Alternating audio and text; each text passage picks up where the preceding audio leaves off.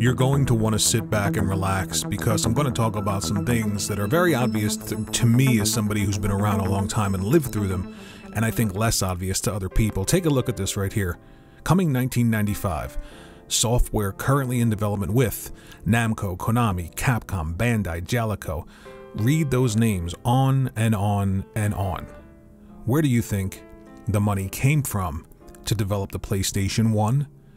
Where do you think the money came from to go out and talk to third-party developers and get content timed or exclusive for the PlayStation 1 in order to allow that PlayStation 1 to become successful in a market that Sony had never been in before?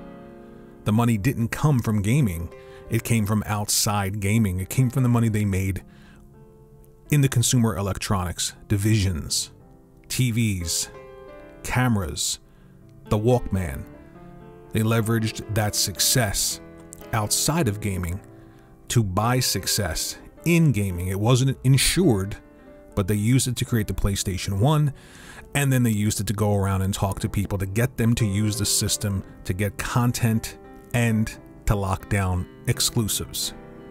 I've been seeing a lot of talk about Microsoft using money that had nothing to do with gaming to buy influence and success in gaming, and somehow that's a bad thing. Now, either the people who are saying this are young, and I understand not living through this thing, the PlayStation 1, or going back as far as the Odyssey and the Atari, but this is what every company does. Sony did this, Nintendo did this. The issue is that Microsoft took forever to do it, and they're doing it now when they should have done it 20 years ago. Now, before we really get going, I want to say that I am not a fan of what's going on, and I think objectively Sony's first-party games are light years ahead of most other people, including Microsoft's. I enjoy the style of games that they make, and I think they are second to none.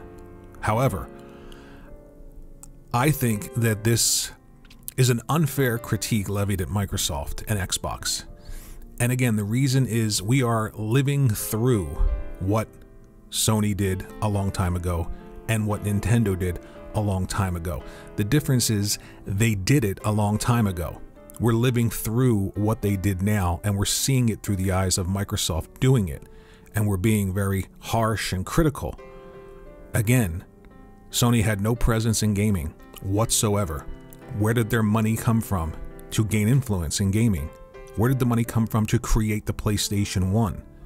It came from outside of gaming. Nintendo, after the crash, they didn't have a presence in video games in the console market. Where did the money come from for Nintendo to do that? They've had tons of businesses outside of gaming. Hanafuda cards, Love Motels even in Japan. Here's something else. Nintendo's dominance was bought and paid for. They had a clause for third parties because they were so successful and they had such a large portion of the gaming market, over 80, almost 90% sewn up. They had a clause that said any third party that was making a game on the NES had to only make that game on the NES. So essentially, if you're a third party and you have an idea and you want to put it on the Nintendo Entertainment System, it has to stay there. It can't go anywhere else. That's the kind of leverage. That's the kind of dominance. Those are the kind of practices that were going on a very long time ago. But we're seeing them now. We're living through them now through the eyes of Microsoft because they didn't do it when they should have done it 20 years ago. So this idea that somehow they're less noble in the way they're doing things is really disingenuous because everyone's done it like this. Trust me when I tell you, there were plenty of people thinking and feeling the same thing when Final Fantasy decided to go exclusive on the PlayStation 1. And the reasonings were, well, they have a CD-based format and our game can't really fit, our vision can't really fit on the cartridges that Nintendo is going with. That partly was the reason. But a big reason was money and leverage. We've got this CD format. How can we use that to leverage, to give us an advantage over a competitor that they don't have? And if we were living through that now, I'm sure people would be screaming, it's unfair. Why are they doing it? They're using their power outside of gaming to gain influence in gaming and success. So I gotta be honest with you, it's not a fair critique to levy at Microsoft. I'm not saying what they're doing is great.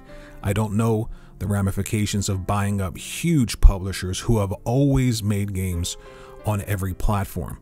However, this one singular critique levied at them is just coming from people who don't have the insight, haven't lived through all of these generations, or they have and they're just interested in driving hits and subscribers and saying things that are very hyperbolic around consoles to drive their own success in YouTube. And I'm not really interested in doing that.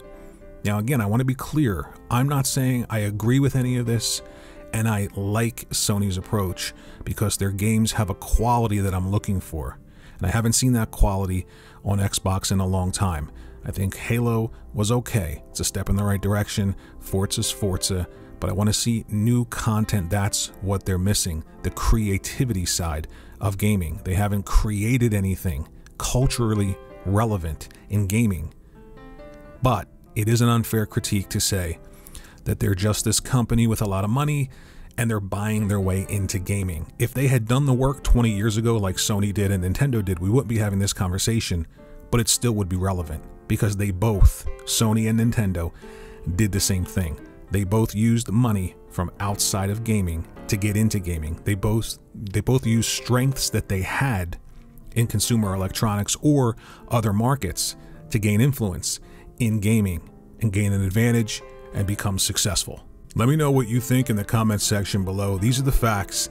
It happens, but I don't think that what Microsoft is doing is necessarily different from what Sony and Nintendo do. The difference is the options that they have are much larger because they've got more money, and Sony and Nintendo would have done and would do the exact same thing. Thanks for watching.